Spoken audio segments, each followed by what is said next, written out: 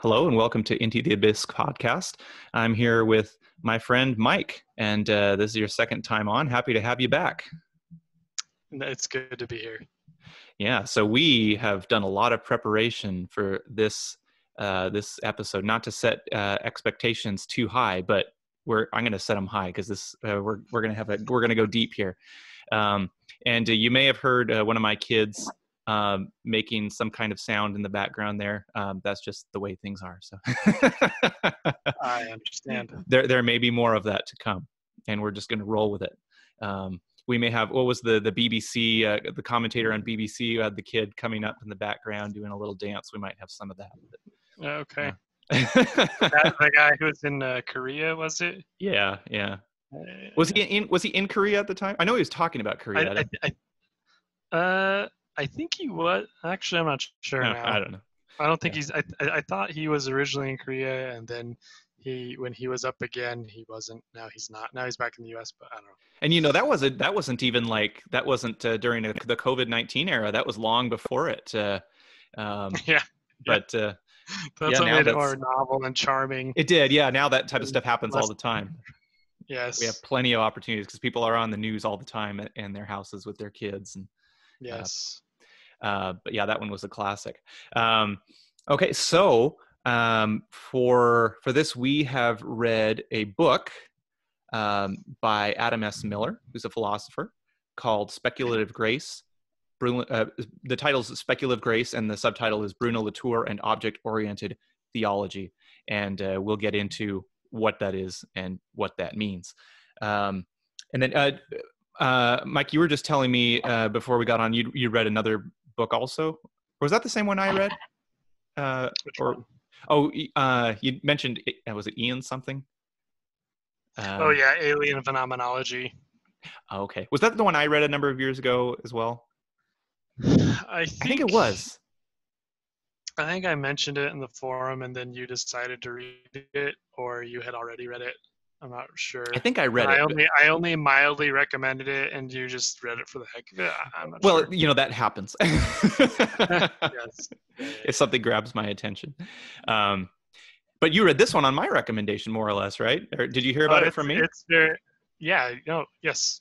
Yeah, you mentioned it 1 or 2 months before I joined the board, and it was a singleton post, so I never saw it. Yeah, you hadn't seen that one, yeah. For a while, and then you're like, you might like this, and then you said something more specific about it, and like something clicked, and I was like, okay, now I want to read it. And cool. It's a very me book. It ties into a lot of what we talked about last time, I think. Very cool. Well, if it's all right, I'll just give like a background kind of what these terms mean. Yes. To kind of situate it. So so first, the subtitle, it talks about object-oriented theology. And so what he's doing there is he's making a theology out of object-oriented ontology, OOO. So that's a branch of philosophy. So I'll just read a little bit. This is just from Wikipedia, kind of a description of what it is. So in metaphysics, object-oriented ontology, OOO, is a 21st century Heidegger-influenced school of thought that rejects the privileging of human existence over the existence of non-human objects. Okay, so that's the main point there.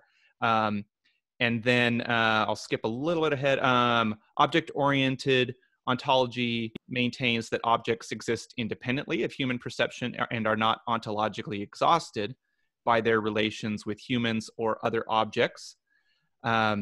And then for object-oriented ontologists, all relations, including those between non-humans, distort their related objects in the same basic manner as human consciousness and exist on equal footing with one another. So that equal footing's important. And so Miller takes some theological implications on this.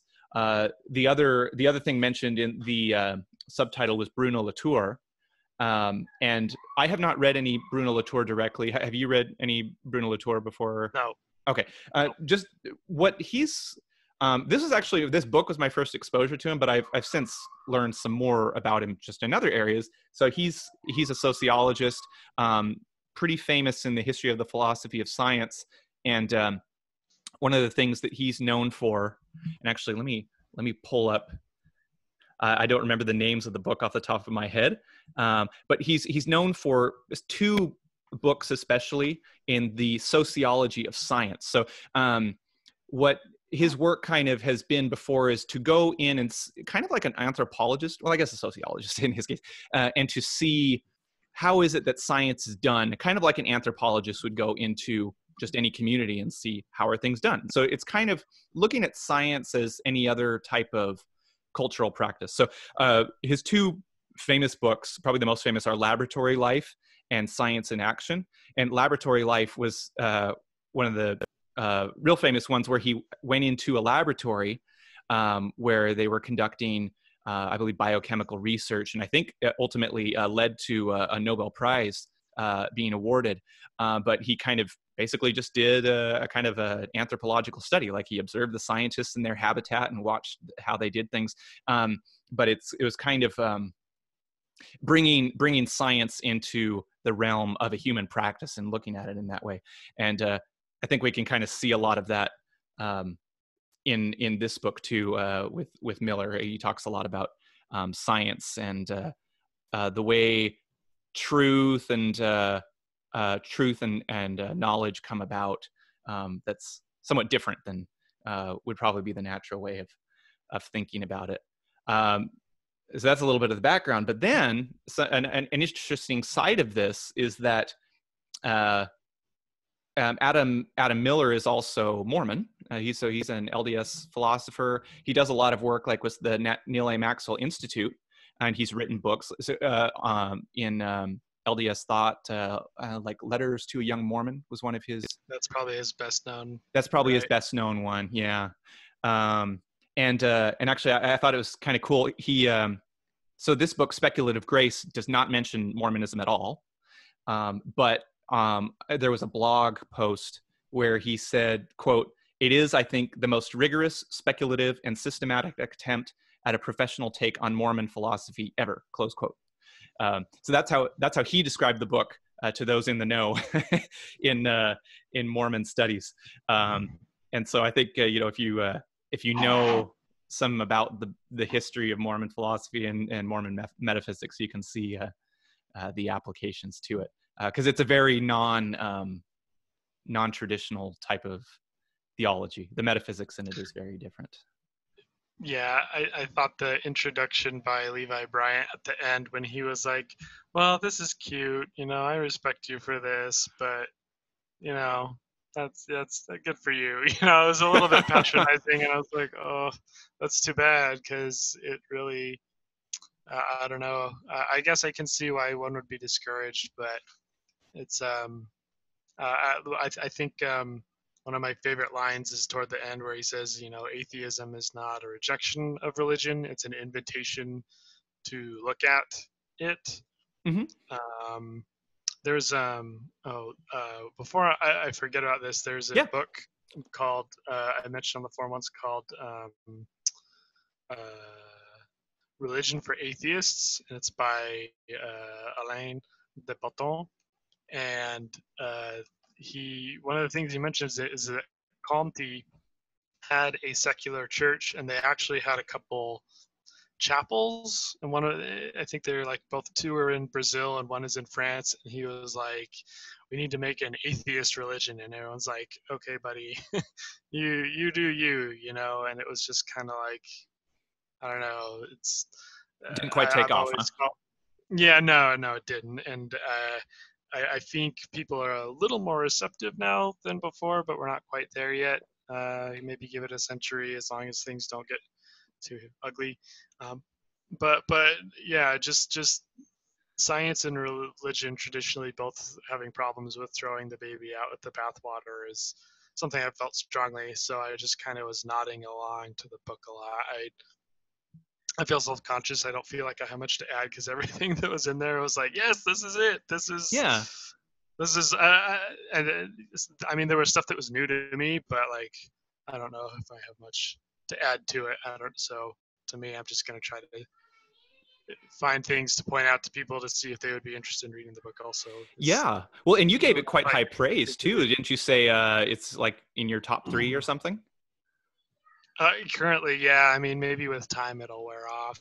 Maybe it'll end up being top 5. But to me, it's the kind of book that I would like if someone wanted to understand why I still respect Mormonism so much while on paper being like an agnostic, um, well, mostly agnostic, I should say. I would give them that book, you know. Um, Hmm. and if someone religious were to ask me what I think, I would probably just say give them Lost in the Cosmos or Book of Mormon or something. Um, but to anyone who's an Those were your other atheist, two, right? A Book of Mormon and Lost in the Cosmos. yeah, the Lost in the Cosmos and Book of Mormon have affected are the non-fiction books. Well, assuming that Book of Mormon is non-fiction, but whatever. The, it's not supposed to be fiction anyway. Um, those would be the two that are the most important to me. But this Yeah, one, yes, high praise is accurate. Mm-hmm. very very cool. And it's interesting um, that there's this kind of convergence between, or I guess uh, complementarity between Mormon philosophy and atheism, right? Which is strange, Mm-hmm. but it's something that's been pointed out quite a bit because um, the conceptions of God in Mormonism, when it gets really studied, um, are not very similar to those of the rest of Christianity or other major Mm-hmm. monotheistic faiths. It's kind of interesting that. Well, there's the first. Well, I was reading this book. I was at a cabin with someone. He's like, "What you reading?" And he's not the kind of. So I tried to. My watered down thing was I explained, the God before, God after, and I said, um, there's kind of two Joseph Smiths, right? There's pre-bank failure and there's post-bank failure. Um, and pre-bank failure would have a lot in common with the rest of Christianity.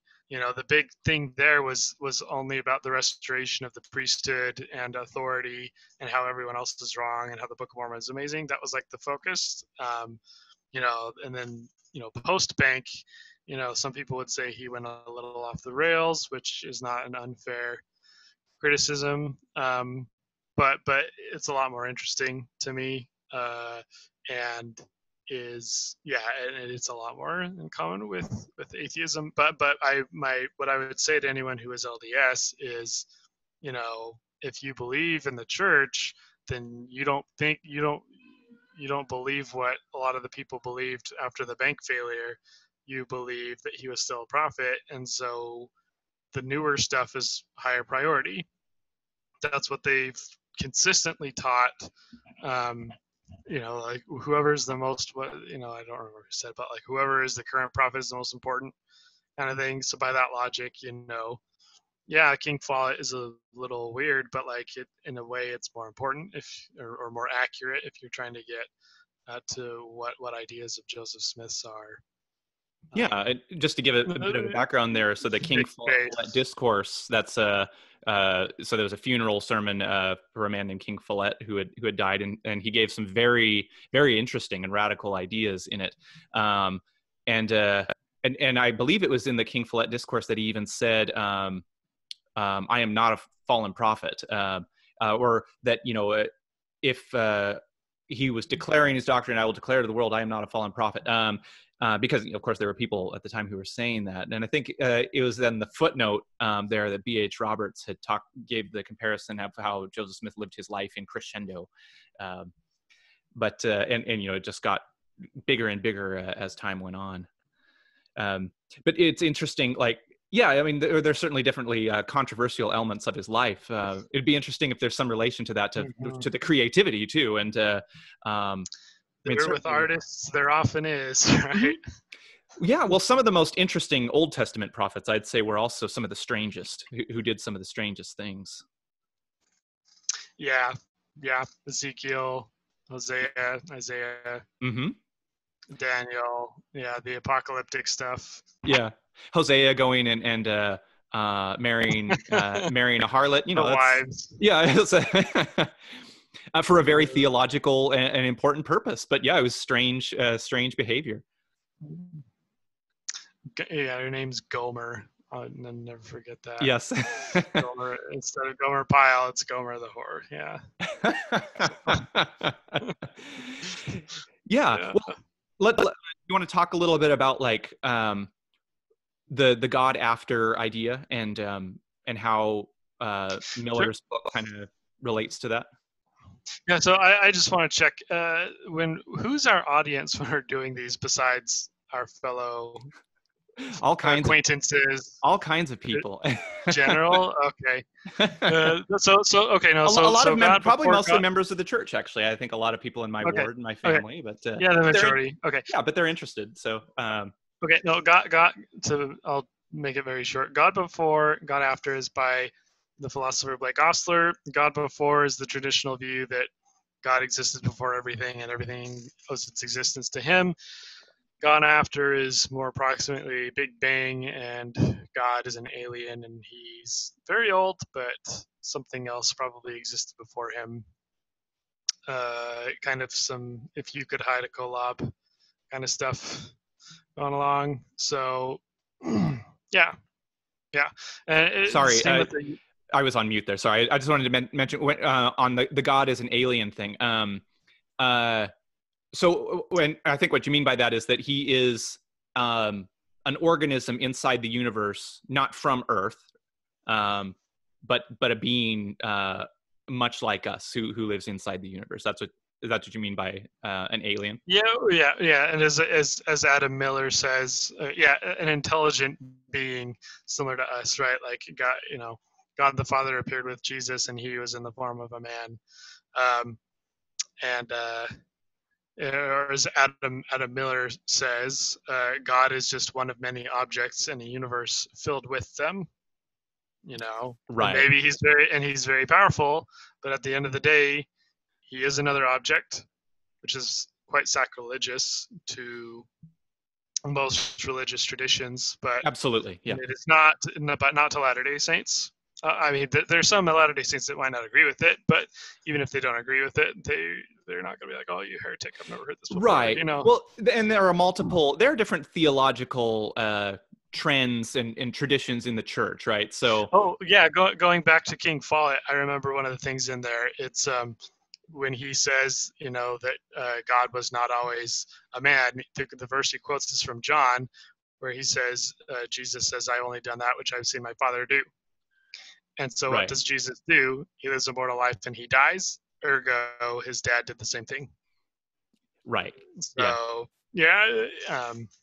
So yeah, and the probably the more common interpretation of that has been that that God the Father of our world also lived in another world and progressed to become God, and that he had a father and a God Right. over Yeah. him, and that there's like possibly like a chain going up, Yeah. There's a chain. perhaps infinitely. There's a infinity A to an infinity Z, right? As far as a person is going, or maybe we should say infinity A to infinity M with infinity Z going on Right. forever. Yeah. Yeah, and there's lots of ways you could go with this, right? So like for example, it could be that the God of our world is originates in what we know as the universe that originated with the Big Bang, Mm-hmm. or we could expand the notion of the universe to be like maybe there's a multiverse and he created this universe but originated in another universe. Oh, sure. What the nature of the universe is very open, but once you throw those doors open, you're going into the realm of science, which goes Right. to one of Miller's main points, which is one of the few points, and one of the ones that we definitely both would want to hit is that's brought up repeatedly is that people have science and religion switched around. Traditionally, religion has looked at the stars and sought for the unknown, whereas religion has been about a microscope looking at what's in front of us. Yeah, so I think you said first you said that religion has been looking at the stars, but you meant science, right? Science is No. Tradition. I said traditionally. Oh, sorry. Okay, so say that again. Yeah. traditionally, science, religion was about revelation and looking at the stars Oh, okay. figuratively, and before Galileo, um, and and just saying, what's out there, and science has been about looking at what's in front of us in a petri dish Oh and a yeah, microscope, like Aristotle or a looking at, telescope. yeah, Aristotle dissecting animals, on the beach or something. Very close. Or laboratory, literal laboratory. And Latour says it should be their jobs really should be the opposite. Um, Science is about revealing what we don't know and what's mysterious, and is about looking at the stars and what the future holds. And religion should be about looking at what is in front of us and coming back to it again. And while it's not mentioned in the books, it really kind of reminds me of the principle of repentance, where in Mormonism, repentance isn't just about not being bad or stopping being bad. It's about turning back to God and kind of hitting a reset button, and saying, okay, I'm not in this wrong mind frame. I'm going back to the one that I was before and looking at it again. Um, and when I think about how we take so many things for granted, people don't appreciate their families, their friends, their jobs, their house, their food, or whatever. Even though in the U.S. we are a wealthy people, better off than most around the world. And religion, one of my favorite things about it is how it teaches us to be grateful and humble. And religion is practiced as Latour or Miller would have us do it, is about taking that look, very kind of has an Eastern flavor to it. Meditate, Yeah. take in what's around you, and appreciate it, and don't take it for granted. And just blaze past it, and quickly go to some ism or some simple, shallow goal that you insist on. When LDS leaders consistently say, "Oh, it's God's timetable," and sometimes God says no, Yeah. right? And people who can't have who have a problem with that would be what Latour says is people who have a problem with what's called reductionism, which I think is just another way of saying which is a very similar way of saying dogma, where reductionism is saying everything can be reduced to this thing, and religion says everything is reduced to the Bible, or these two principles that I found in the Bible, or science might say, oh, it's all down to this one thing. That's what makes the universe go around, and everything revolves around that, Hmm. around entropy or evolution or the speed of light, or whatever. I'm not good with Yeah. Well, so Miller talks about I this. hope. He talks about a principle of irreduction, right? I think that was Hmm. what he had said. Where I think that was Latour's term, wasn't it? Oh, was it? Oh, yeah. I get mixed up of whose is whose, but yeah, I think you're right. It's Latour's. But Miller really latches onto that, and it's it jives very well with Mormonism, I would think. Yeah. Yeah. It's a two lines I wanted to read while you were on some of the things you were talking about. So I liked how you were saying um, about repentance and attending to what is in front of us. So on page 145, Miller says, "Mark this definition: religion is what breaks our will to go away." I thought that was a very Yes, interesting idea. fantastic. Yeah, Yes. and that's related to the other point, right? That it's religion is about what's close. Do you mind if I read a passage from that? So Are let's you see gonna this. I want to read the next sentence, Yeah, if yeah. Go that's ahead. okay, Go ahead. as you Yeah, were going to. It yeah. says, the trick, as Latour puts it, is to paint the disappointment of the visible without simply painting another world of the invisible. I really want to break that down. Yeah, please do. First off, like I said in the last thing, every supervillain that has ever existed, real or imaginative, is born of disappointment.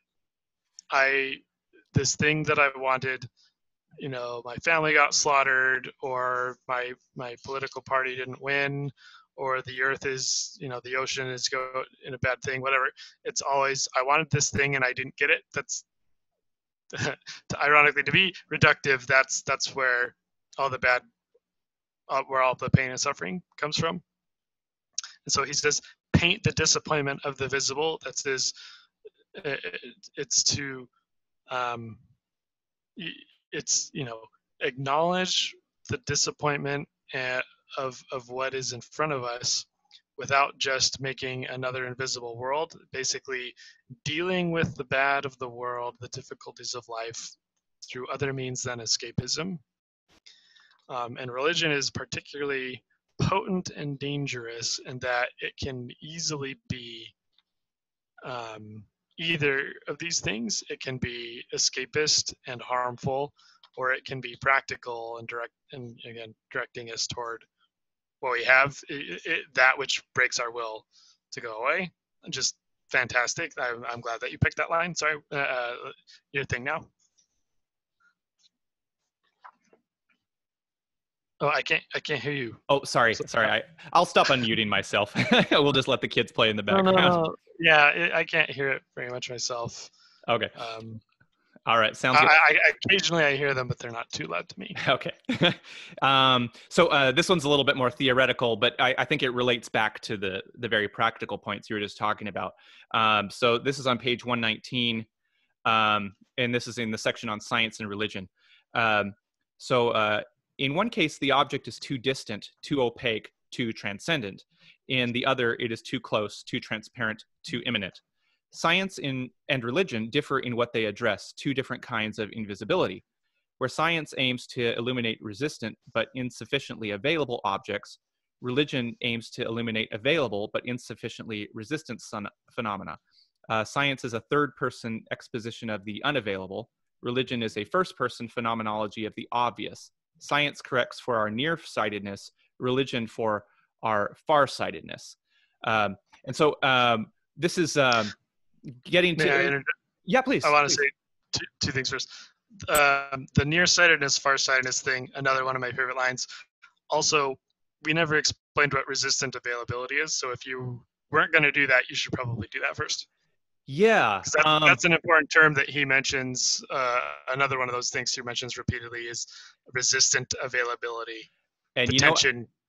Yes. To me, that's opposition in all things, by the way, but I think you should explain that since you brought it up. Well, and I'm not sure I have a complete grasp of it, but okay. Take a stab.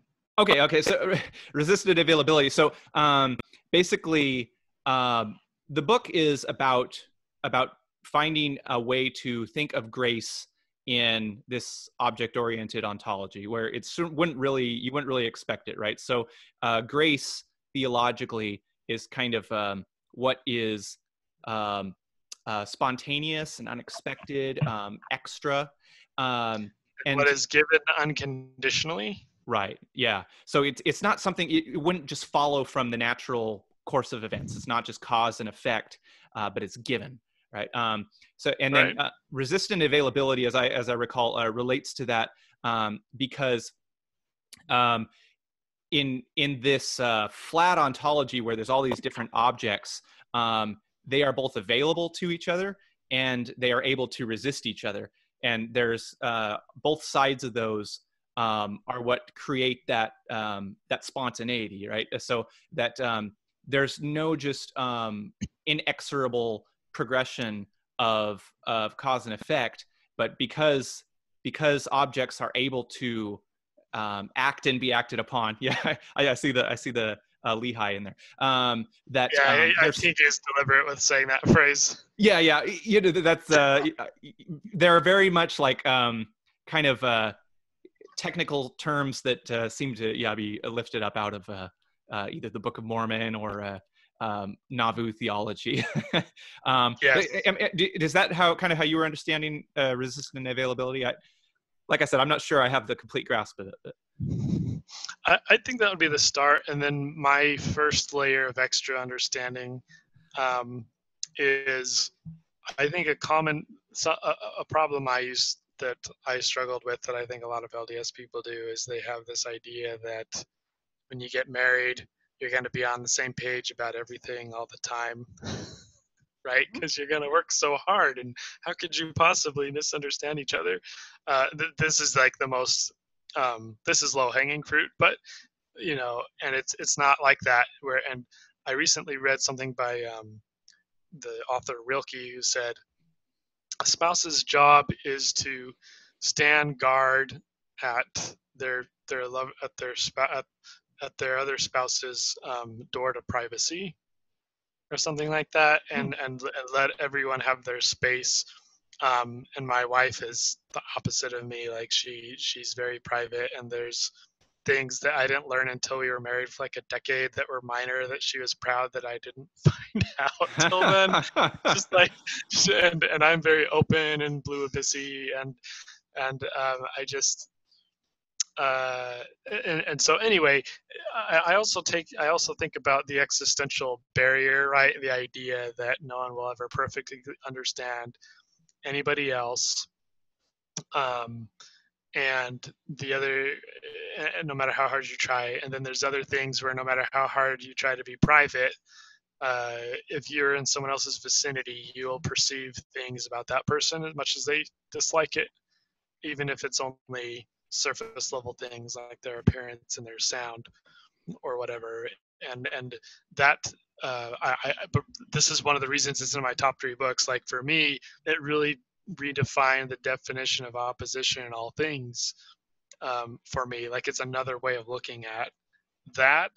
Nothing fully gels, because if you want to avoid reductionism, nothing fully gels together, um, but nothing is fully separate apart. It's Venn diagrams Mm, that are not one circle, but are also not 2 circles for ages, for yeah. infinite sets of that. I can't remember how he phrased it, but that's, yeah. So anyway, that's what I would understand Yeah. resistant availability to be. Well, and I'd just like to comment a little bit on why, how this is important theologically. So, um, how we're talking about, there's this level playing field, right? And even God is on this level playing field. The influence that Right? God has is through persuasion and coalition building, right? Um, Yes. Very and LDS idea. yeah, and this is, and I guess just to contrast this with alternate views. Um, so any type of top-down model of the universe is what this is the opposite of, right? Um, so there's no overarching law that's governing the way things work. Everything is local. Right. So even creation, but also he gets critical of certain understandings of science, which shouldn't be surprising knowing his background in the sociology of science, right? But that, so science is very much about um, basically expanding, taking theories and being able to generalize them as much as possible. So like a grand unified theory is kind of, in physics, is the great goal, right? To come up with a theory that is able to describe everything so that you can just derive everything that happens from it. And that assumes that there is some great global force or law that is making things happen the way that they do. And so this is one of the ideas that an object-oriented ontology or theology is pushing back against. That maybe there are patterns and things that we observe, but they come from some other source than from above, right? That's the idea. Or it does come from above, but it's just above is just one of the many sources. Okay, that. I think he uses the word democratic or democracy Mhm. occasionally in there, doesn't he? Yes. Shall we talk about that a little bit? Because that's one of my favorite uh, concepts here. Sure. Um, and actually, I mean, if I read a few quotes from that. Yeah. We didn't lose the train that you wanted to make when you brought. You brought up resistant availability, and then you were going to say something else, and I just want to make sure that I'm sorry that we detoured, but did we cover your point that you wanted to make? The point I was going to make, I'll just mention it briefly. So that I kind of talked about it, how science talks about things that are very transcendent, especially when Right. we're talking about physical laws, right? Those are things that transcend all the objects that are governed by them. Right. This idea of that Latour and Miller are getting at is that religion is what looks at things that are right in front of you. So, your relationships, or just I could think of like the breath, in your body, the things that are right there. Those are the things that religion is trying to get us to pay attention to. So it's kind of an inversion of our usual way of thinking. I guess that I was tying it back to the point of that you were bringing up in the practical side of how religion is what breaks our will to go away, right? It's Right. what brings us back to what's right in front of us and keeps our attention on it.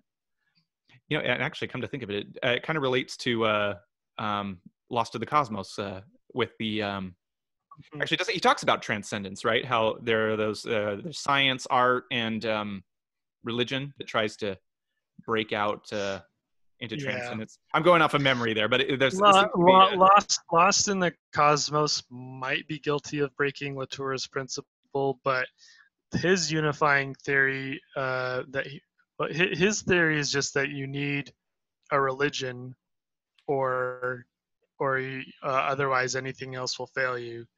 Like David Foster Wallace's, this is water Mhm. speech.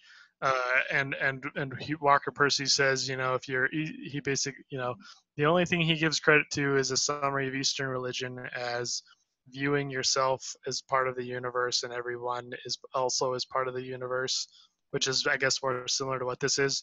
Of course, Walker is Catholic, so instead what he says, yeah, so it doesn't jive. He's Catholic, so he would go with the God before and say we should all view each other as mutual subjects as creations of God, which is also very democratic, but not in the object-oriented Yeah. sense. So again, so yeah, some of it overlaps, but not Yes. entirely. I think, yeah, and I'd like to talk a little bit more about that later, about the possible overlaps or synthesizing of the different views. Sure. But let's go ahead and talk about metaphysical democracy real quick, just because I really Sure. like this. So actually, the quote I wanted to read, this is actually in his chapter on truth, but he talks about metaphysical democracy. So this is on page 103. And I think this is one of my favorite quotes of the book. So he says, in a metaphysical democracy, every object gets a vote. Producing statements that only some humans find persuasive won't get you very far. If you want to speak truthfully about icebergs, then it is not enough to convince your fellow scientists, some influential politicians, or even a bevy of soccer moms. To have real traction, you must also convince the icebergs themselves to line up behind what you say. If you want to make claims about honey, your alignment will have to cue not just beekeepers, but flowers and hives and bees as well. The more bees that agree, the more substantial your claim becomes. When it comes to truth, appeals to authority carry only as much weight as the masses that such authority can muster. Blanket appeals to truth sponsored by absent gods, angels, Platonic forms, natural laws, or noumenal things in themselves have no force. And then just skipping down a little bit, he says in another paragraph, ideas and truths are objects that must persuade, negotiate, translate, and suffer like every other object. So I think we mentioned in our last conversation, Levi Bryant asks, like, so is this religion or politics? It's an interesting question. But I like this idea of the metaphysical democracy, and that what does build patterns and larger structures. So the reason that things aren't just in a mass chaos of all the objects in the universe going their separate ways and not being able to congeal into any order is there must be some type of emergent order from them working together, right? So and that's the idea of this metaphysical democracy, where the authority rests in the objects, but they're still able to make a government and work collectively and build things. So it would necessarily be a democracy, right? Whereas a top-down structure, a fundamentally top-down structure, would not be democratic. Yes. And it's funny to think about. I think we talked last time about, I said how basically your choice is either to be a tyrant or to mesh with people, something like that. Oh, I don't recall, but go ahead and talk more about that. Yeah. So as a person, you either, if you want things to be an exact certain way, then that means that way isn't going to match what anybody else wants at all. Oh. So if it has to be exactly how you think it is, then that means that you're a tyrant. And the only other choice to that is to negotiate and persuade, like you were saying earlier. Yeah. I have on top of the democracy thing, I wanted to say that similar to politics, there's a phrase in there called politics all the way down. Uh-huh. And that again refers to our last thing, our last conversation, where it's frustrating and people hate to hear about it. But I mean, let's take science to give a simple example. Some people like to say, well, you don't have to have politics, you have to have science. It's like, really? Well, to do quality science takes a lot of money and time. Who's going to get it? And are you going to scientifically decide that? Like, no, Right. It's not.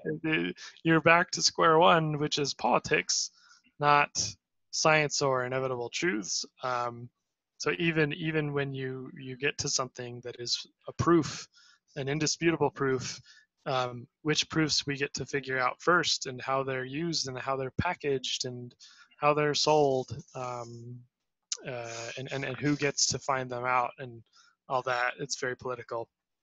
I like the epistle. I like this paragraph, and it's really out of my league. But if anyone is more experienced at philosophy, they will understand this. I've always hated epistemology, the field of epistemology. I just think it's like, okay, so I don't have 100% proof of something. Guess what? Like we don't have 100% proof of a lot of things, but that just goes back to my principle that faith is what moves everything. I don't find that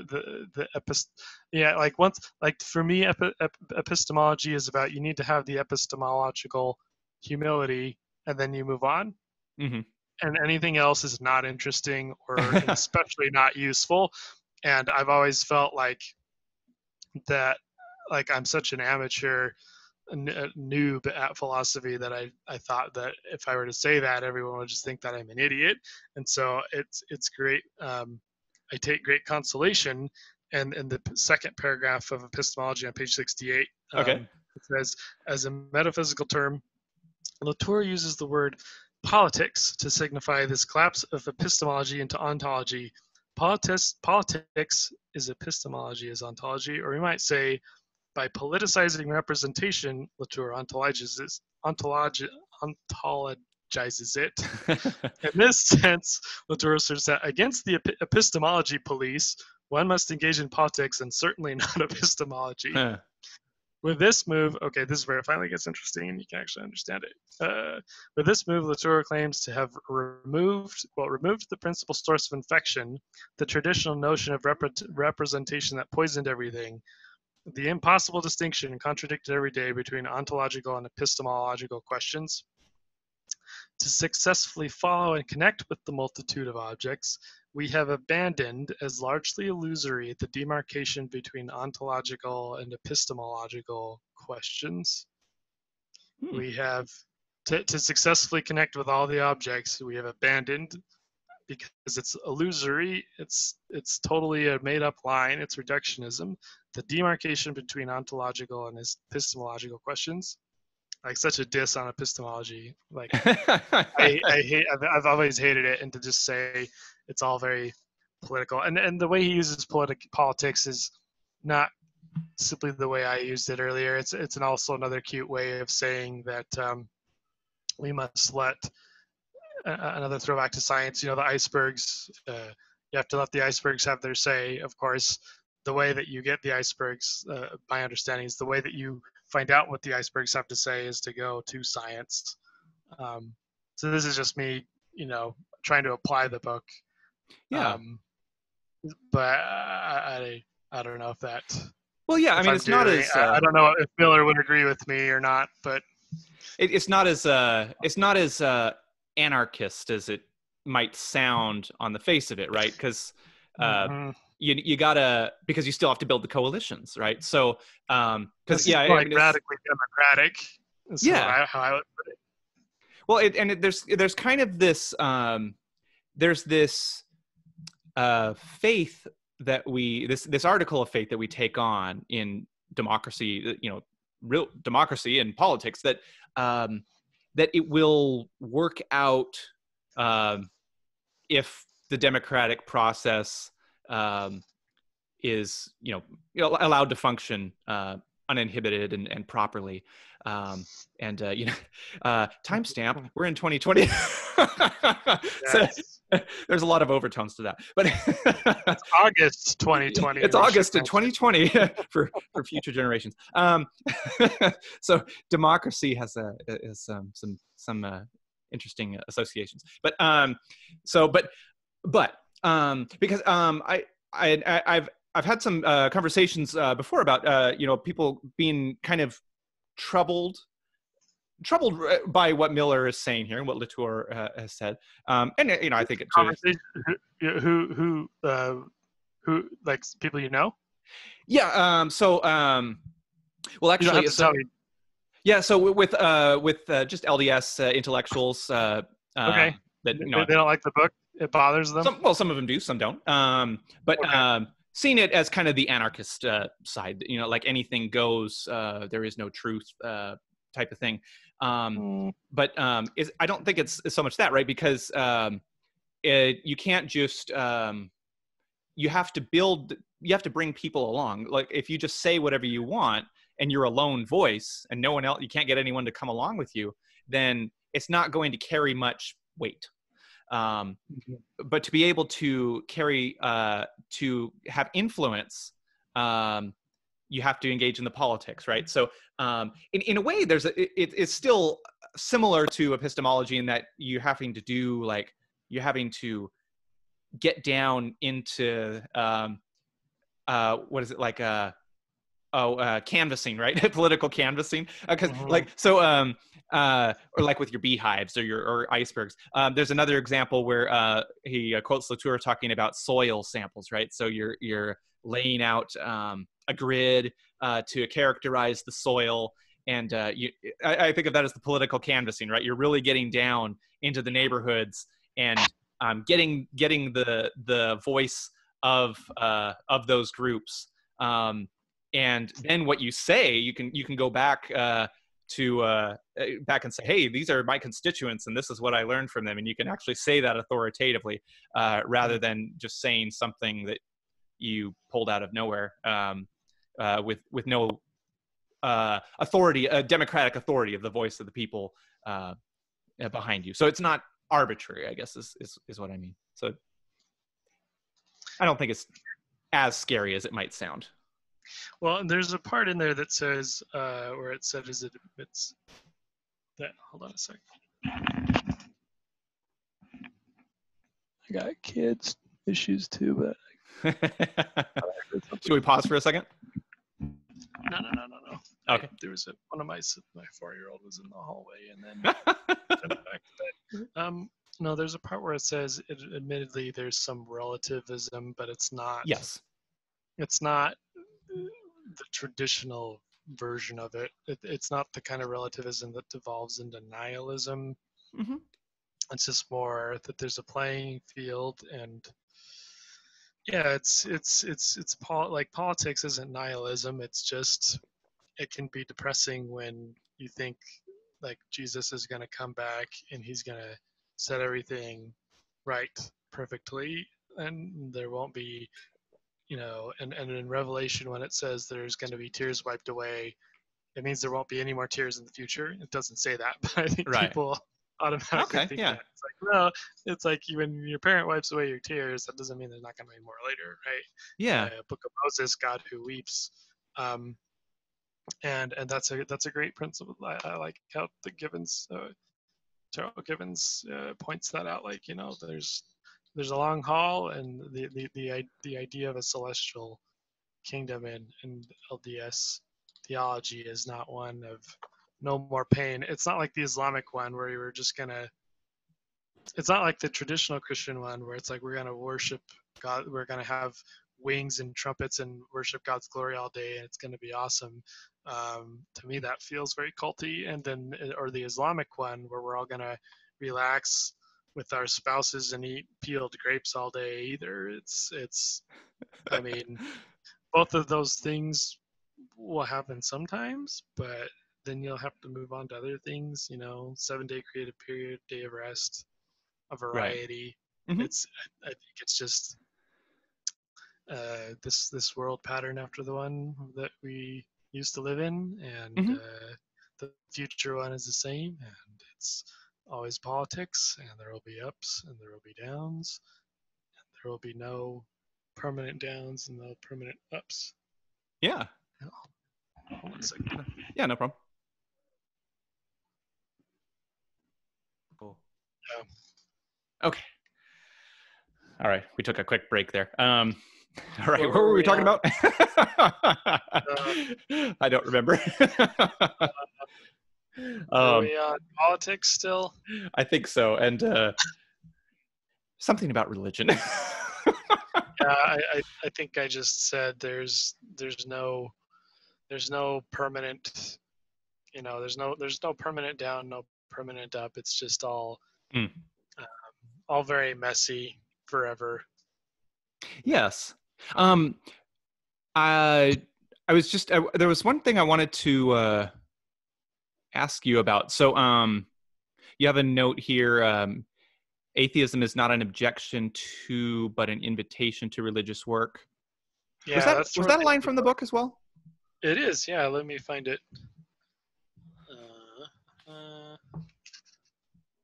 Yes, I think it is. Yes, page 134, right before the quote part. Okay. It says, when Latour asks, will we be able to entertain, this is very combative. I don't think he's necessarily singling them out, but it is very combative against new atheism. Okay. He says, when Latour asks, will we be able to entertain a coherent form of atheism? That is to accept that the ordinary way of talking about religion today is through common sense atheism, which performs the same role as the common sense, powerful gods of a bygone past. Atheism is not an objection against, but an invitation to religious work. It almost seems very similar to paganism, Mm-hmm. only we admit up front that the gods we choose are made up Mm-hmm. from the get-go. But other than that, it's kind of like my God versus your God, right? Yeah. So yeah, this is very interesting. So and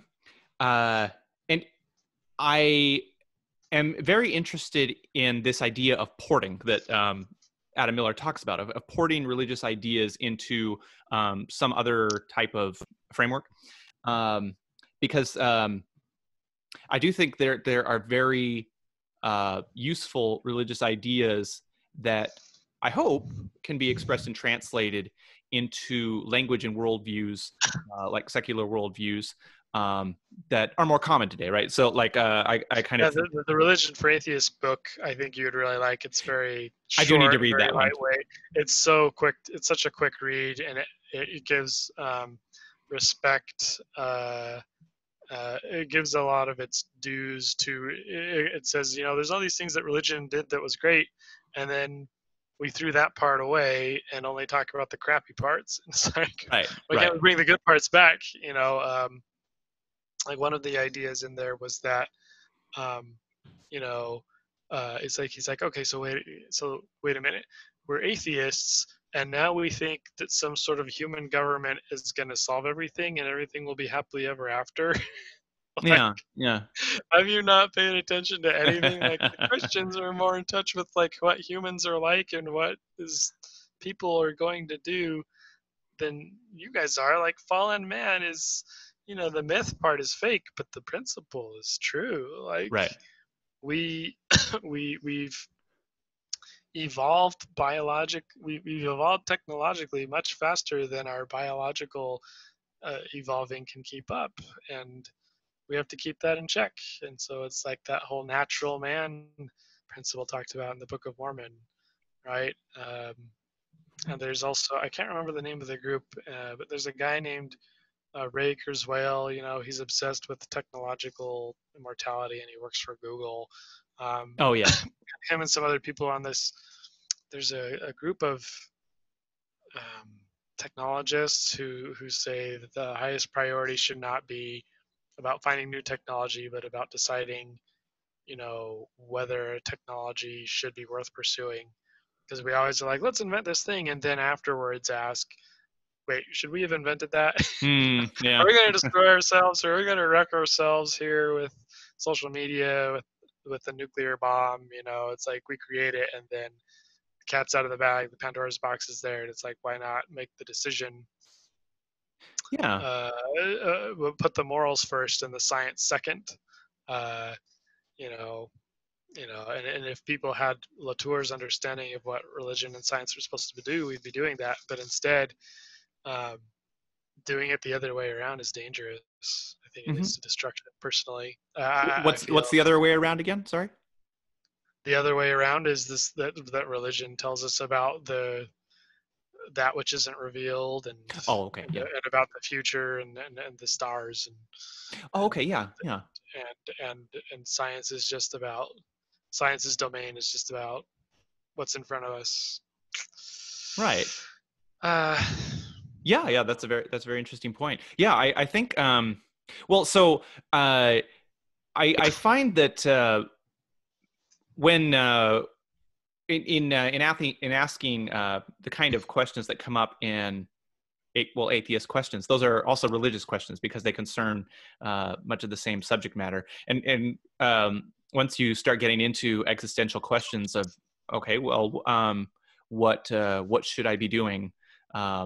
Then it's those are also religious type of questions. And I think that that attendance to what's right in front of you, paying attention, being open, is very important. Actually, I remember I attended a talk by Marcus Borg, who's a Christian theologian, and he somebody had asked a question like, "How do I be more open to God," or something, and he had said, "Pay attention," but just as in general, right? Just be aware of be less what's around you. distracted. Yeah, yeah, and Hugh B. Brown, so the LDS apostle, he had a line where he would say that uh, awareness is a measure of your aliveness, and um, the more alive you are, the more aware you are. Something like that. I kind of butchered the line, but he relates those two. Like, a lot of people would agree with that. Yeah, yeah. So yes, I think well, and one other idea I was thinking about is Mormonism as a revelatory, an important revelatory moment in religious history, which I think Mormons would say yes, it is, right. A restoration, but maybe more than just a restoration, right? Dieter Uchtdorf talked about this ongoing restoration, but in a way, it's kind of like, how we use Article of Faith 9. It's Article of Yes, Faith 9. right. People mostly give that lip service. Mm-hmm. But if you're really going to take it seriously, then you should take Miller and the God Yes. after type of idea, and science. And I've always, for a long time, I have thought the book of knowledge that reveals every single thing we know, and spoken of an ether, if that's actually a literal prophecy, then the book is going to be written by scientists and Ah. historians, not oh, here's God, here's all his knowledge. You're finally ready to have all of it because you've been behaved well and you've been a good boy. Mhm. I think it's going to be painstaking. Fought. It's fought for knowledge that's Uh-huh. worth having. It's always fought for, Oh, very right? interesting. Or you suffer for it, or you endure for it, Hmm. or it's a gift, or it's a gift through grace. So it's always brought about in a powerful way. Yeah. So, well, like we have these kind of terms that we use in one way, but then we kind of change the meaning as they go along. So translation is a big one, right? So what does translation mean? Well, when we're talking about Joseph Smith translating the Bible, we don't really mean. I mean, he did study Hebrew and Greek, but that wasn't what he was doing when he was translating. He was No, getting revelation, right? it was in air quotes. Right, yeah. So not that it's wrong; it's just a different meaning, something different. So and Yeah. restoration. When Uchtdorf talks about the ongoing revelation, don't miss out, or the restoration, don't miss out on the restoration. It's not just bringing back what was before, right? He's meaning whether he's thinking of this or not, he might be. But implicit in that is that there's development, right? Progression. And the restoration is more than just bringing back what was there before, but it's actually developing and building up and making new things. Uh, that seems implicit in the idea. And what's interesting is that if we think about just a kind of many streams, right? But many streams of religious thought, East and West, and in the Americas, and all kind of going along historically. And there's the ancient Israelite religion, then there's rabbinic Judaism, Christianity, Protestantism, all these ideas that are accumulating. And then there's the scientific revolution, the Enlightenment, and then Joseph Smith comes on the scene in the 19th century. There's this moment that there are these very just fascinating and productive ideas. And we can see from this book with Adam Miller that the ideas are very fruitful, like they produce a lot. That there's this moment in religious history that the Mormon religion and the Mormon view and the genius of Joseph Smith contributes some very powerful ideas to it that I'm not sure have really that the world has really appreciated yet and taken advantage of. Yeah, I like feel he's the first to point out a lot of things. Like, yeah, there are a lot of times I hear about something that was from the second half of the 1800s or the first half of the 20th century, and they're like, "This is when this happened." I'm like, "That's just something similar to what Joseph Smith said." mhm. But yeah, Yeah, and yeah, I mean it's definitely worth coming back to and gleaning from, like and uh trying to think how can this apply to my life, but really, right, in a deep sense, a lot of it can, and maybe in ways that we haven't noticed, right? I mean, and the reason that can become kind of trite is because we don't continue to look deeper and develop further the ideas, but there's a lot there and many layers underneath. Um, yes, Another thing you had noted here is that, why does Todd not fully go for it? yeah, yeah. What did you mean by There was that? you made a minor thing, a minor quip. I can't remember what you said, that I don't know, maybe only 95 or 80% agree with the book or something. Or there's a Oh, part okay. of it that you didn't really, you were neutral about. I can't remember. Okay, Maybe I'm yeah. remembering Oh, it I probably wrong. said something like that. Okay. um, well, yeah, and it kind of relates to our conversation last time. So, I mean, I and it certainly relates to who I read, right? So I read a lot of Christian thinkers and people who are in the classical tradition. Mhm. So I can't help but be influenced by those. And so it feels a little bit more natural to me. But that's not to say that I don't like what Miller is saying here. And I and kind of what I think is, um, I'm very rarely at a point where I'm able to say like, okay, I've made a decision and here's what I think about a subject, right?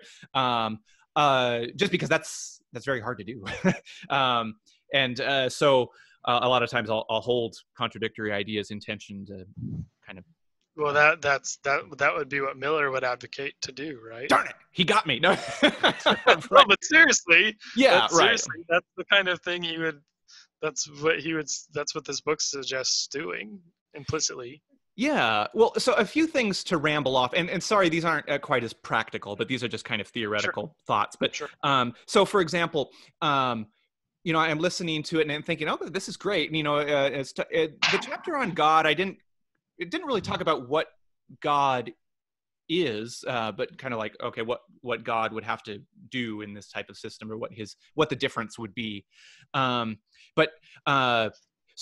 one of the things, say we have all these objects, these myriad objects in the universe, they would, in a classical view, they would be contingent. Like, why are they there? Where do they come from? Why do they exist? And like, what brought them into existence, right? So it's this necessity and contingency thing. So in classical theism, God is the necessity, and then everything else is contingent that is created by it. So that's a question, right? And so I tried to think of a few solutions to that. So one was like, okay, well, maybe everything is contingent, but I don't know how that would work. I mean, maybe I don't have a good. It doesn't make a whole lot of sense to me, but I suppose that's possible. I remember we talked with Jacob a little bit about this before. Like, maybe there doesn't have to be necessity, but I need to get into that more and see how that would work. Sure. Or maybe everything is necessary. And so we have all these objects, and for some reason, they just have to exist, right? So, like, there's this other idea in Mormon thought with Joseph Smith and the Pratts, especially Orson Pratt, that all things, like the kind of monads and all the particles, sentient particles in the universe, are eternal and have existed forever, and it's kind of just the organizations of them that are the contingent and non-eternal, and that might work. And I have two questions for you. Sure. First off, why is this? I know that your first answer is going to be a bit long, so I won't say the second question yet. But the first question is, why is this important to you? Because it's interesting to me. No, not just that. It sounds okay. One of my favorite principles is the Alma resurrection principle, where he says, "There's a lot of stuff I don't know, but something I really, really, really wanted to know is about the resurrection." So I know a lot about that. So this sounds like this is a very important topic to you, whether things are contingent or not. Yeah. It's not to me, obviously, but yeah, why is it important to you? Well, yeah. So if there is, well, I mean, one of it, I do think my first answer is probably right. That for some reason I find it an interesting question. No, I'm not. Yeah, I'm not. I believe you, but I just. Is there something else motivating that? Yeah, I didn't think that was the number one reason. I thought there was at least one other thing that was tied for first, right? Oh, yeah. Well, yeah, let me see if I can try and describe that or discover it.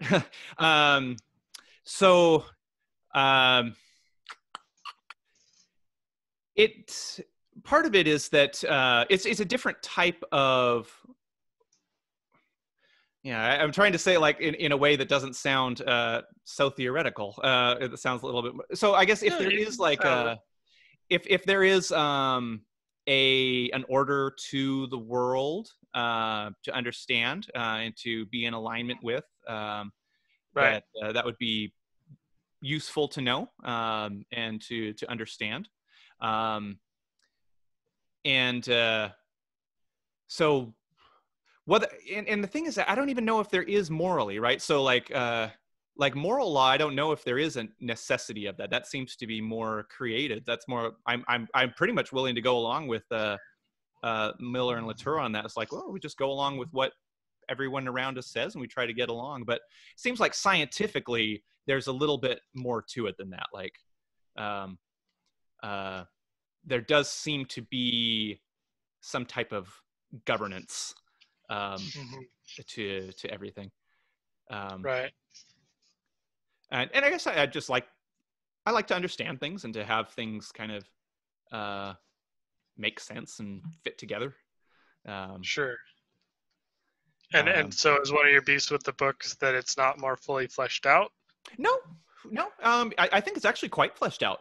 Well, no, a lot of things are very fleshed out, but like when you were mentioning God, he doesn't seem to say much. I think he was being pretty coy on, he's like, well, God is just one of many objects, and then he doesn't elaborate on what he thinks I don't know if he's the being nature coy of that or not, object is. He might be though, right? Maybe. I mean, I was looking for more. It's like, I mean, God didn't seem to have very much of a role in it, so I was kind of like, well, what is God? Like, what is, like, why? So for example, say like, I mean, it seems like there should be able to be more than one God. My guess is probably God would be just like a very influential and charismatic object among others that is able to wield a lot of influence, right? Over some area. And did he say that? I mean, that's kind of what I gathered. He leaves the room for the possibility of it. I just think that the title of the book is Speculative Grace. And this is, again, why I was disappointed by the foreword, because the foreword is just kind of like, well, this was cute, and that's it. And it's like, but there's so many other branches you could take from this book. It's a very short book. And he really just lays out, he tries, it's very disciplined. The chapters are short. There is a moderate amount of repetition, but it's never wasted. Yeah. Right. Let's see. There is a chapter on morals. It sounds like perhaps on the Euthyphro dilemma, you would really rather know for sure whether there's. It sounds like you're not happy with. Like, it sounds like you're not happy with the ambiguity, right? Like, you'd rather know whether God before or after is more accurate. And then Miller acts as if it's God after, but then he doesn't assert that it's God after. Would that be in the ballpark of why it's ruffling feathers? Well, so on the Euthyphro dilemma, that actually doesn't bother me a whole lot. Okay. I guess it's I was thinking like Stephen Hawking, for instance. Have you seen the movie about him? What was his name? Theory of Everything, I think. No, sorry. Has the Harry Potter guy in it. But he talks about how cosmology is a religion for atheists or something when he's meeting his future wife. But Stephen Hawking just strikes me as somebody who had this real drive to understand the way things worked at a grand scale. He wanted to understand how the universe worked and how it came about, and he would even refer to like knowing the mind of God, even though he was obviously using it metaphorically. But he seemed to have a very, the way Einstein would. But it was definitely very important to him, and I relate to that a lot. Like I find studying the sciences and mathematics very rewarding and enlightening. Sure, and just satisfying. The book gives the science its due, and it says the glacier. You need to ask the glaciers what they think. Yeah. Right. Yeah. No, I didn't find that part unsatisfying. I guess I just mean that's why this type of stuff matters to me, or why it's interesting. Okay. And as far as like, is there something in the book that doesn't? I guess there's just kind of there are a few unanswered questions. Yeah, I guess that's a good way of putting it. yeah, I guess the question would be like, where does all this stuff come from? Like where do all these objects come from? Have they always been around, or did they? I mean, it seems like they would have to be. That'd just be one question I'd have. And maybe I could Okay. ask. Maybe I could ask Adam Miller. I can email him. Yeah, I don't think he gets many emails, especially about this book. Right? He Yeah. probably, an LDS. I mean, I emailed Grant Hardy.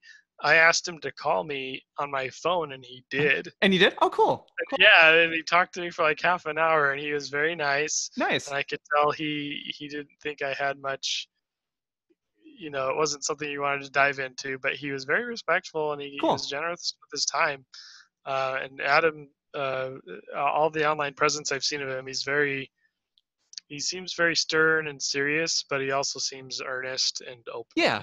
Wait, I don't know if he's on Facebook anymore. We used to be friends on Facebook, but Oh, really? looks like he might have His emails wisely bowed out of that. Yeah, he's a professor. I'm sure Right. his email is probably published somewhere. Yeah, yeah. No, I wouldn't even say it's like a major issue or a major gripe. It's just it's just something I wondered about. It's like, I don't know, but yeah, I don't know. He tries to mimic the disappointment that is set up by Scripture, right? Like Scripture is a how-to book, not an answers book. Mm-hmm. True. Yeah. I would imagine Miller's response would be something like, if you're going to be impatient, if you want to know, that's fine. Just make sure not to be building yourself a golden calf while you wait. Yeah. Right. Yeah. Right. And for him and Latour, the golden calf would be reductionism, Mm-hmm. and anything that attempts to reduce dogma. Yes. Yeah. Well, and that's another interesting point. So like I'm not really opposed to reductionism. I think it was Really? Daniel. No, not particularly. So Daniel Dennett talks about we should see what you define reductionism as. Right. So Daniel Dennett, I think it was, who talked about greedy reductionism, which is like going too far with it. Like, so you break things down into units where they're no longer coherent or have functionality. So like certain things, if you break a system too far and you can't see the way it all works together, then you've gone too far. So like take a human body. If you want to understand the way the human body works, you can't go down to subatomic particles because that's going too far, right? You need to look at a higher. Or if you're making a recipe for oatmeal, you don't list out the number of carbon and hydrogen atoms to make oats and to sugar and raisins or whatever. Right. But in scientific theories, generally, you try to make them as applicable to as many scenarios as possible.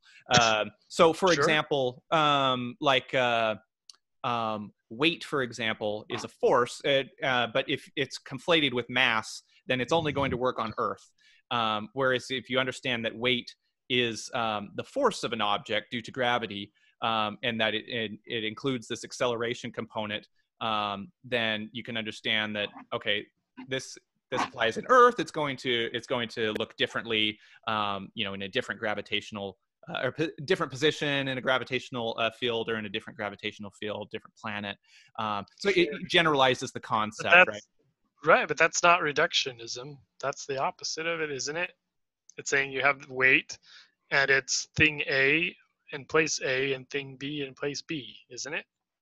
Yeah, that's a good question. I'm getting a little confused on that one now. So I guess it's I don't know if that would classify as reductionism. Probably not. It does seem like a conspiracy theory, though, as in it's kind of like an overarching law that governs behind the scenes. Sure.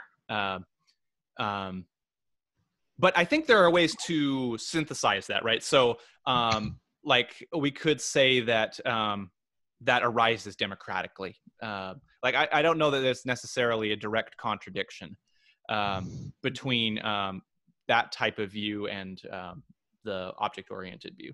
I think there are ways to make it work. Sure.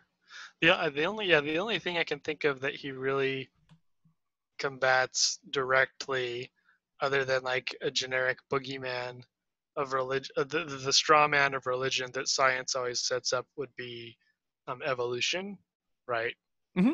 Um, and evolution is a reducer, and then um, science and religion both try to reduce evolution, and they're both wrong about how they reduce it. He says evolution is just something that like things do. It's not some law someone made up. It's not even something that they have to do all the time. Hmm. Um, and I bet if we were to look at like that, like I mean, like some things are really really clear and obvious, like the Galapagos finch beaks, Hmm. right? But then Yeah. there's other things that emerge that aren't logical, like say mutations, Hmm. right? There are things that evolve that are not always beneficial or that are neutral, and they just are. It's just what the things do. It doesn't mean that we must extrapolate it to say um, that everything about biology and creatures should revolve around it, um, and that the surviving of the fittest and conquering everything is the only thing that any type of creatures try to do. I love. Hold on, I gotta look this up. I can't Yeah. remember what they're. No, what's the animal? Australian hugging. I'm trying to remember the name of it. I'm so excited to hear what this is. It sounds awesome. Oh, it's oh, what's it freaking called? Yeah, there it is.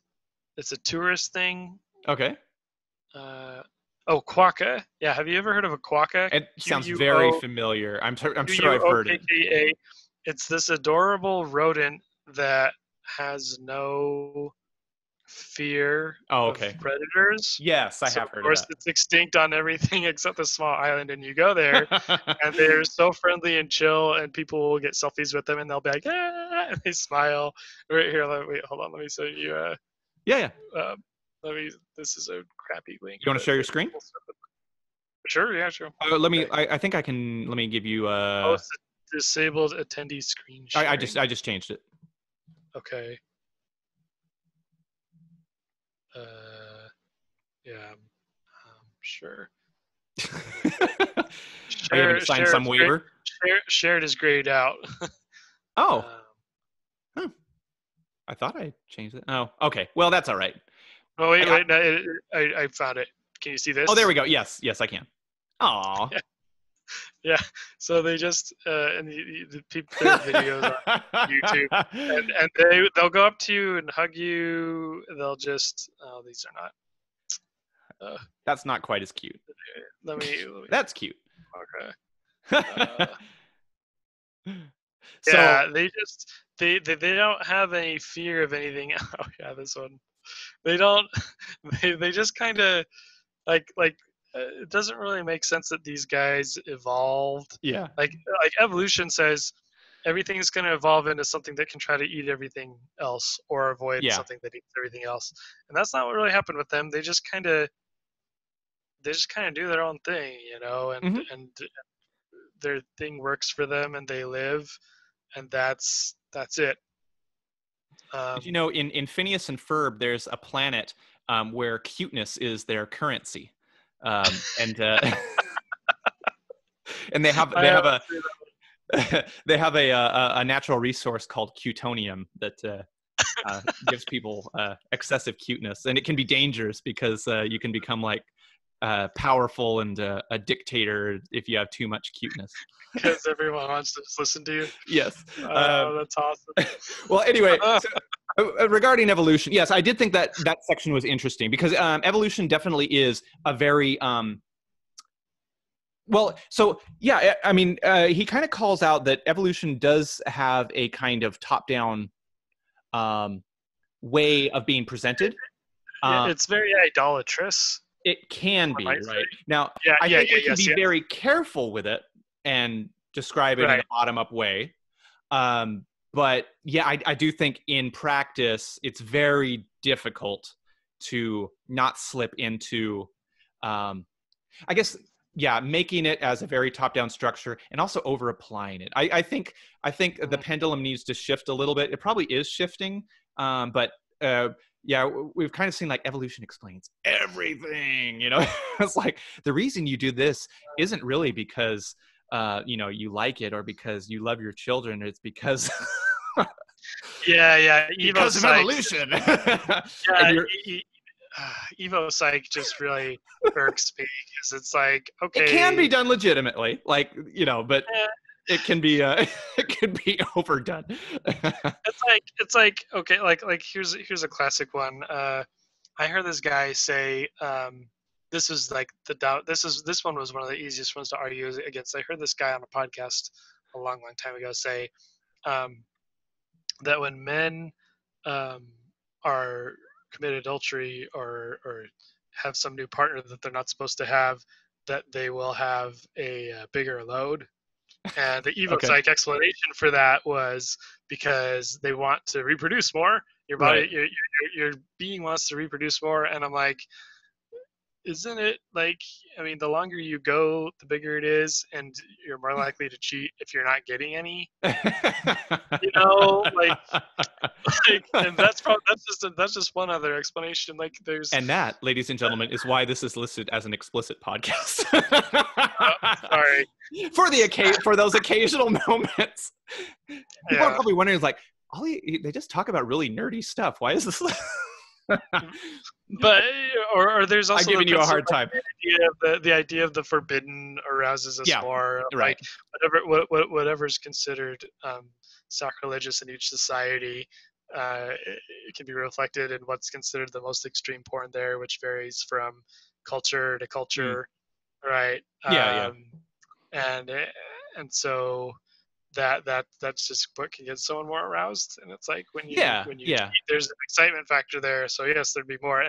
But just that was the only thing he could think of, and he was so insistent as he said it, and I was like, that is like the laziest freaking explanation to that Yeah. occurring. I'm sorry that that's the example I came up with, but it was like, It's really, okay. I Kind of don't listen illustrates the point. I don't hear or listen to Evo Psych stuff much anymore because it's so arrogant and theoretical, and I Just so stories like and stuff like that. yeah, it's like epistemology. It's like, get over yourself. So, but I like the book because um it it it it's a humility. It's like a humility that's not full of itself. Like, Hmm. it's not, hey, you're never gonna know. It's sometimes you don't know, and you just have to not, you might find out in a year, you might find out in a million years. Yeah. That true humility um, is that it's not self-deprecating, right? Like, Jesus was humble, but he wasn't self-deprecatory. Yeah. Humility is about firmly and consistently being willing to accept to look for the truth and accept wherever it comes from, no matter how much we might not want to. Could be this person that we hate Hmm. and we don't like, and yet that's the person who knows the answer to something. No one likes that, and most of the time we don't do that. We hear something.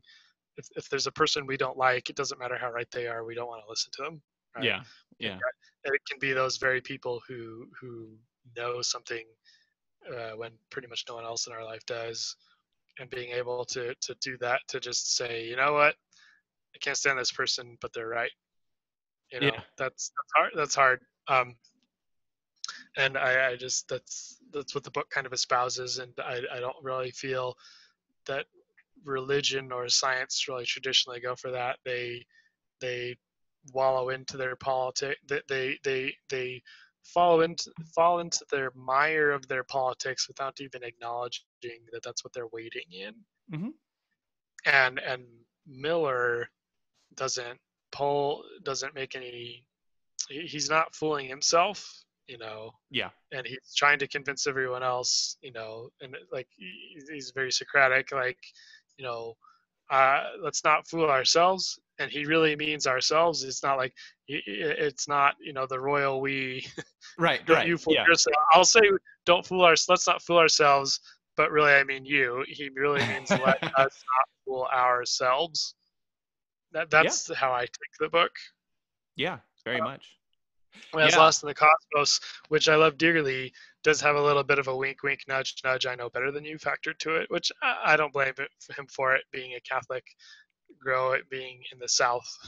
But, he's gonna have a chip on his shoulder. I can tolerate that. But Miller, he seems to be kind of more like he's trying to emulate the Jesus or the God who's like trying to have a relationship with you, kind of a thing. We're all just objects together, Hmm. kind of a thing. So I admire that. I think that's just how it really is. Yeah. I share your endorsement. I think this is my third reading of it, so I definitely Oh, really? enjoy it.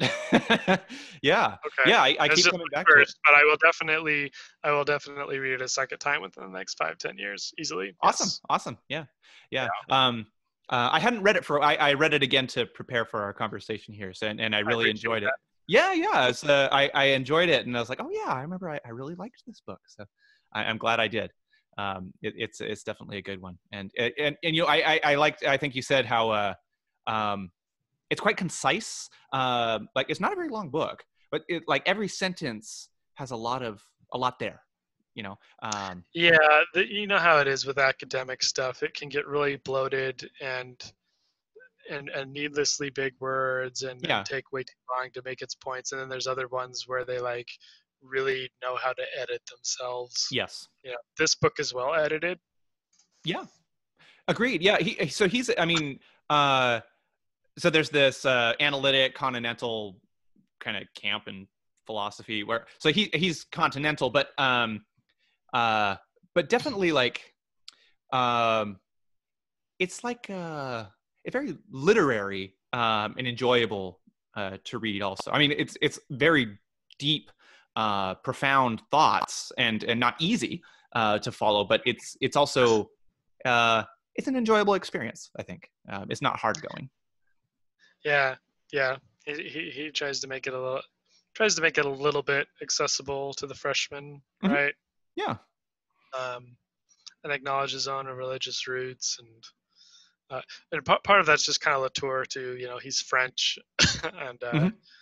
the French love to mix things together. It's a very French feeling, Hmm.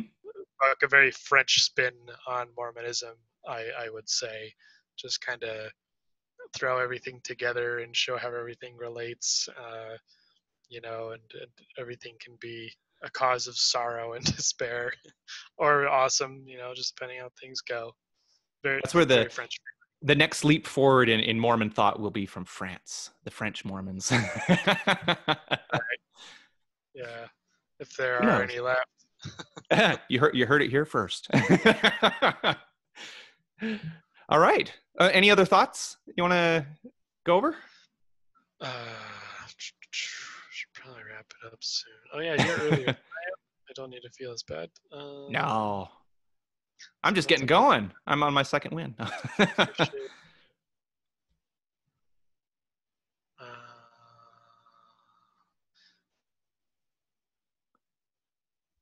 Uh, I think I've covered most of what I want to talk. There's stuff that you haven't gotten to. Oh, there's one thing I wanted to recommend to you again. Jack Miles God, a Yeah. biography. Yeah, it's very Hebrew-ish. Ooh. There. I forgot about this part. It gets into. It's one of those books where the guy actually knows his Hebrew, and sometimes he gets into the Hebrew terminology, and Cool. it's systematic and artful, and he like basically it's like if you were God and you had to deal with all these people and you're all powerful, what would you do? And in the book of Genesis, you have God saying, I'll tell them what to do all the time. Hmm. In the Garden of Eden, that doesn't Yeah. work. Okay, well, if there's this, I'll destroy them. Okay, now I'll separate that. Everything. He manages to show how all the stories through the Pentateuch are God like learning his lessons, so to speak. Though if you were looking at it from a more agnostic atheist way of things, it would just be kind of like, look, uh, we can't take an all-powerful God serious because every single one of these scenarios it doesn't work out. That's kind of the argument he makes. He does everything but come up short of saying that he's an atheist. Uh-huh.